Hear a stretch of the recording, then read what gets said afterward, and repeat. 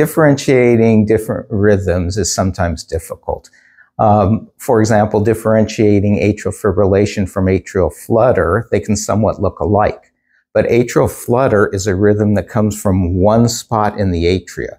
Based on that, the P waves will look uniform, even though they're going fast.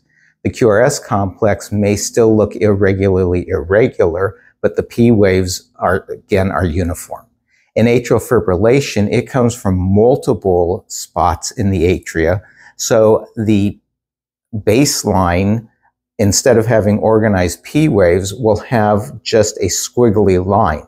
This represents about 350 to 600 atrial impulses being generated at once, and so you don't get normal regular P waves.